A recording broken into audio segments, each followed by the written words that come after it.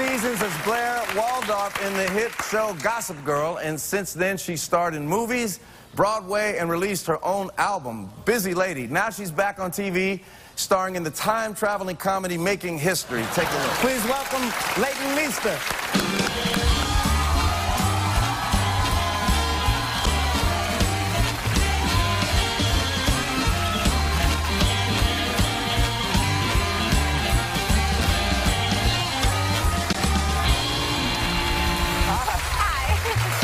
How's it going? It's great. How are you? I'm doing fine. It's so nice to meet you. So nice to meet you, too. Thank you for having me. Oh, it's a pleasure. So I texted my daughter, Charlotte.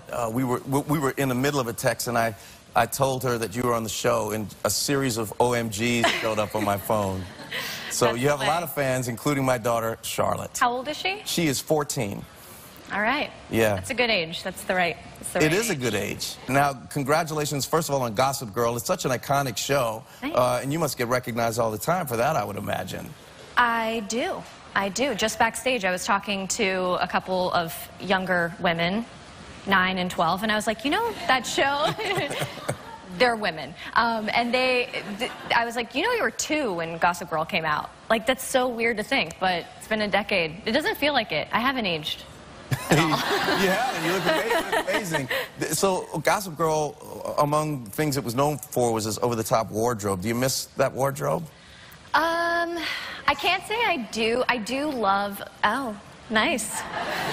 It's a lot of me. It was a lot of fun. It was a lot of, like, fittings and high heels and the blizzards. No.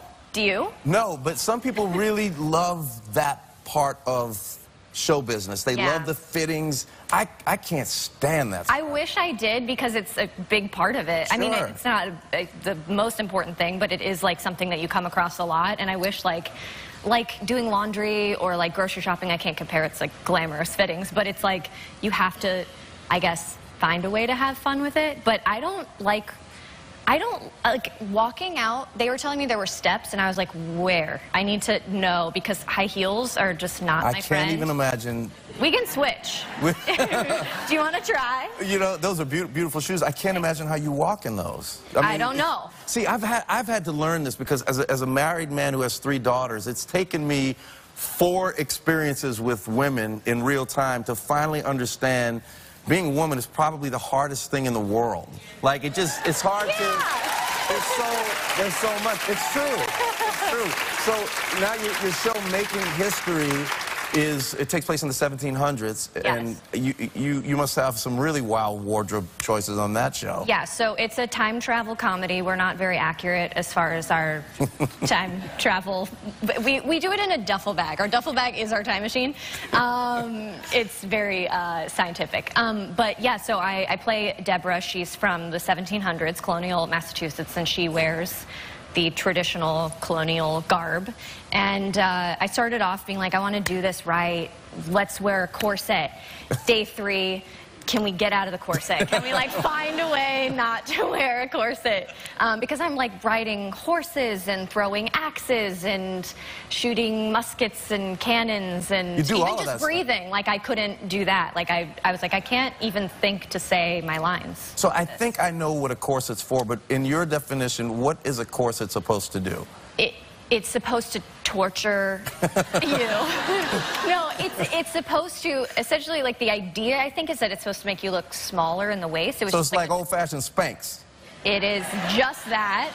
And they also had, like, just layer upon layer. Like, I don't think that they wore underwear. I don't think that they wore... They didn't wear bras. They wore a thing called a bum roll. A what? It's exactly what it sounds like. It's a bum roll? It's like a giant, stuffed, uncomfortable thing that you put on your bum, and it's like, it creates this hourglass sort of bell.